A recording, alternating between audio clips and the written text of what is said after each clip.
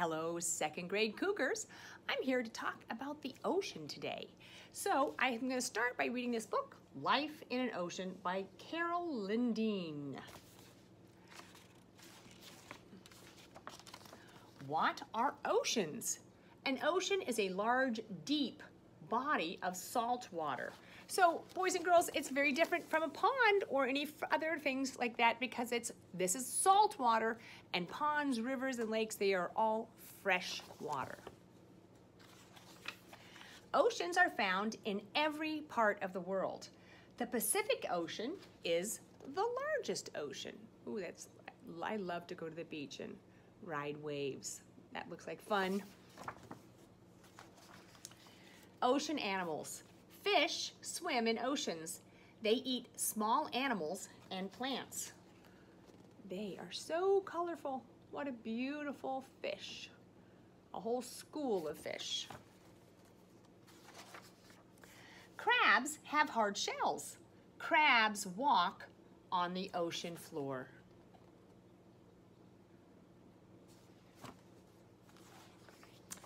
Sharks have fins and sharp teeth. They hunt for fish and crabs. Ooh. A lot of people are scared of sharks, and I don't want to swim with them, but boy, they are a beautiful animal.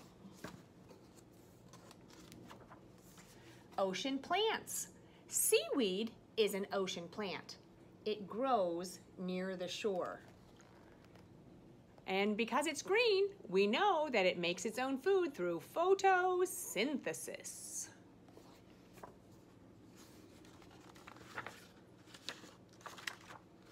Kelp is an ocean plant with long leaves.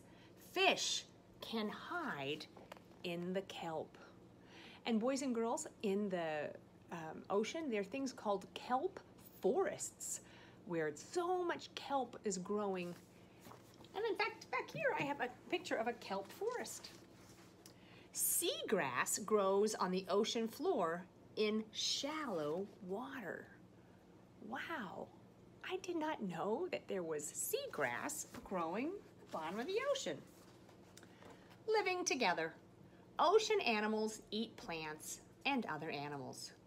Ocean plants shelter ocean animals. The ocean is full of life.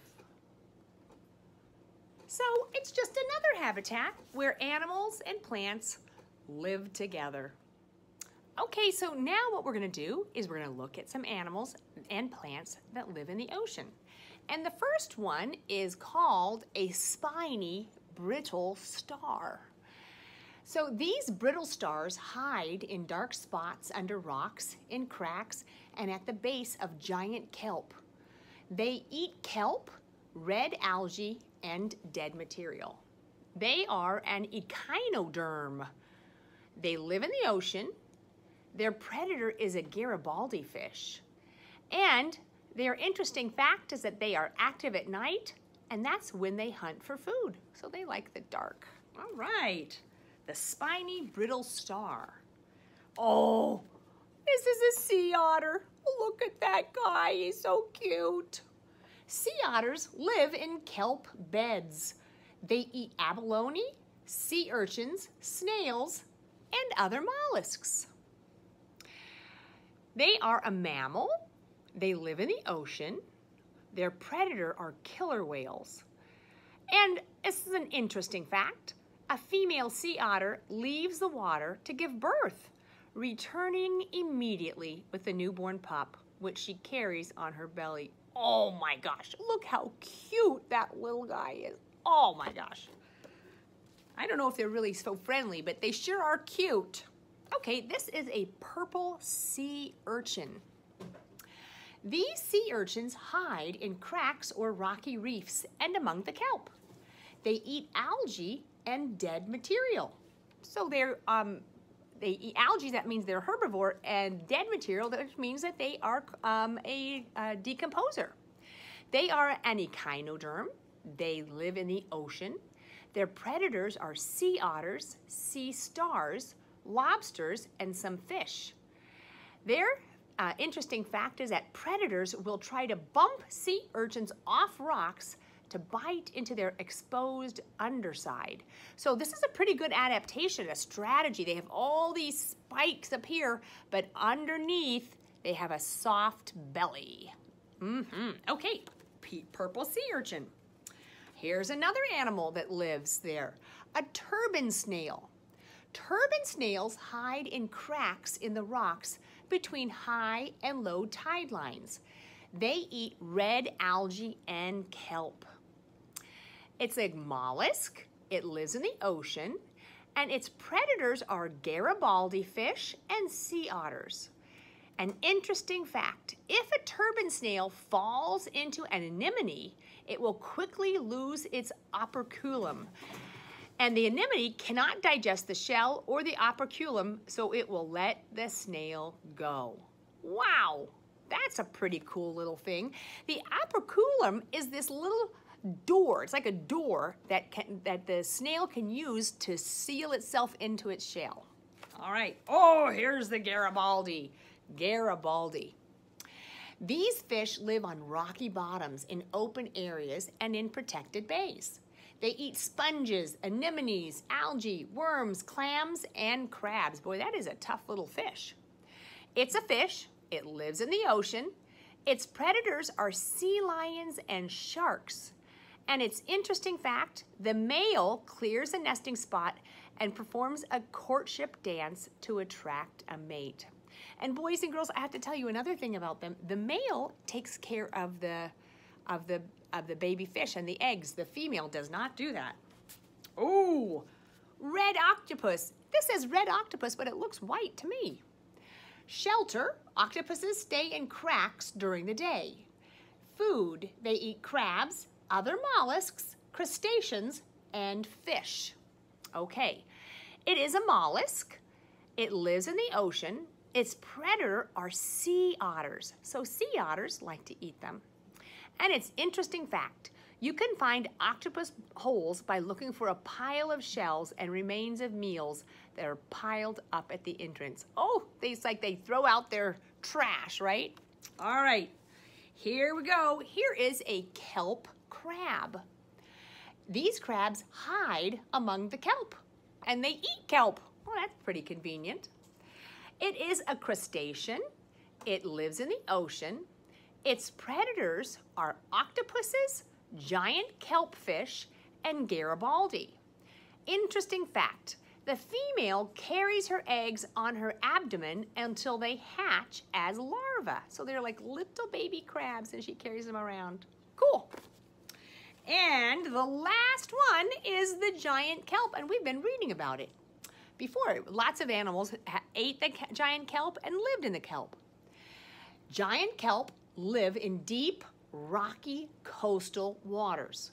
They make their food from sunlight. This process is called, we know it, photosynthesis. Okay, it is an algae. Wow, I did not know that giant kelp was an algae. It lives in the ocean. Its predators are abalone, crabs, sea urchins, and some fish. Interesting fact, giant kelp grow in large, thick groups on rocks. All right, so boys and girls, that was a lot of information about plants and animals that live in the ocean, mostly animals, right? And now I'm gonna draw a picture about the animals in the ocean and write a little bit about them. All right, so boys and girls, I drew a picture of the ocean habitat, and as you know, art is not my strong point, my strong suit, so we're gonna be a little kind to me about my artwork. Okay, so this is the ocean habitat. I have a red octopus right there. I have a kelp crab down at the bottom. I have some snails that have attached themselves to the top of the giant kelp. I have the Garibaldi, which are kind of swimming among the kelp. I have a purple sea urchin, and boys and girls, actually, purple sea urchins are kind of bad for the kelp forest because they like to eat the holdfast, which is down at the bottom. And so if there's too many sea urchins, then they can destroy an entire kelp forest. Luckily, this little guy, the sea otter, loves to eat sea urchins. I have a brittle star.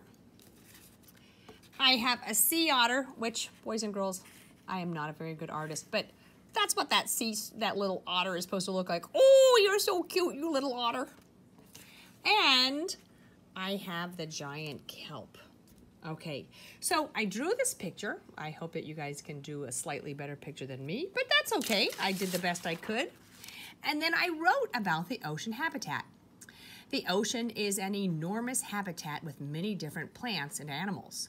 The most important fact about the ocean is that it contains salt water. Only plants and animals that are adapted to salt water can live there. There are many plants, including giant kelp, seagrass, and floating algae. The plants provide both food and shelter for the fish, crabs, sea stars, and other animals that live there. Below the surface of the waves are many plants and animals that live in the ocean. So boys and girls, please make sure that you draw a picture of the ocean habitat. Include all kinds of different animals. You could add some more, right? You could have a shark, you could have a manta ray, you could have dolphins, and then make sure that you write something about the ocean habitat. Okay, I have really enjoyed getting to know about all these different habitats with you boys and girls.